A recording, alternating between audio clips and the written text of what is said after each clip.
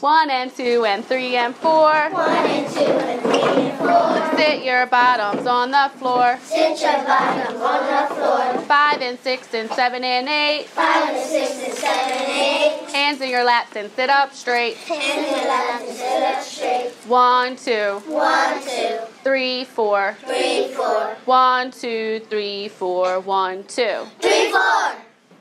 In today's message, I wanted to give you guys some words that we're going to be seeing in today's message, and I'm going to ask someone to come up and point out the word have for me, and we're going to movie star kiss that word have, okay? Can you come up, Shamira, and point to the word have?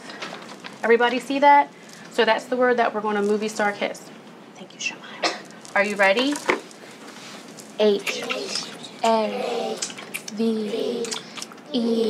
have. Okay, Jayliani, could you grab this, and we're going to movie star kiss the word you. Everybody see that word you? We're going to movie star kiss that one. Thank you, Jayliani. Ready? Go. You. Okay, so these are our high frequency words. So you're going to see those in my message today, okay? 2 other words that you're going to see in our message that you might not know what they mean or what they say are right here. The first one is petrified. Can everybody say that word for me? Petrified. Petrified means to be scared of something. Scared, okay? Another word is departed. Can you say that for me? Departed. Okay, departed means to leave, okay?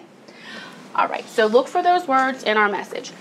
When I was thinking about what I wanted to write for you guys today, I wanted to reference a book that we read recently, Claudette. Now, in Claudette, we saw that the author used a lot of juicy temporal words. Now, we use temporal words such as first, next, and last in our writing, but we want to take it a step further, okay? Because as writers, sometimes we look to other authors to show us how we can do that.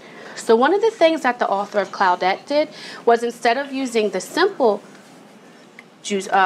temporal words, he used words such as once in a while. On this page, he has once in a while. He also used pretty soon. So these are temporal words that show time passing that are juicier than the usual ones we use.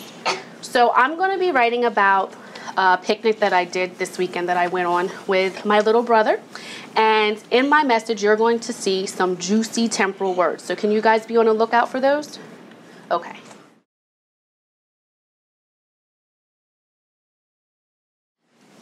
So let's get started. I want really nice, strong voices when I'm writing my message. Are we ready? Yeah. Okay. Over the weekend.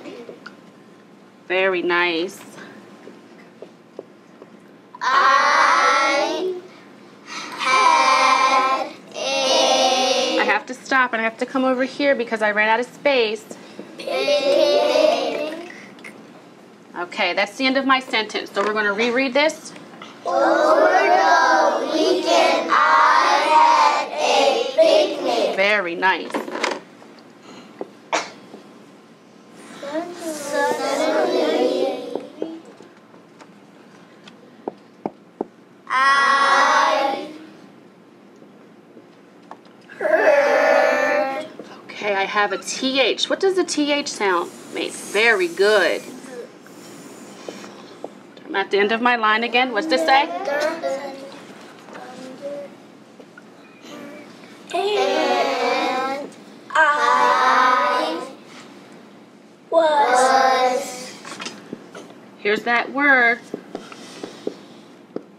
Go ahead. Petrified. We're going to reread this message, okay? Over the weekend I had a picnic. Suddenly I heard thunder, and I was petrified. Petrified. It is like rain. I shouted, let's pack up. Pretty soon we departed, and we tonight's reading.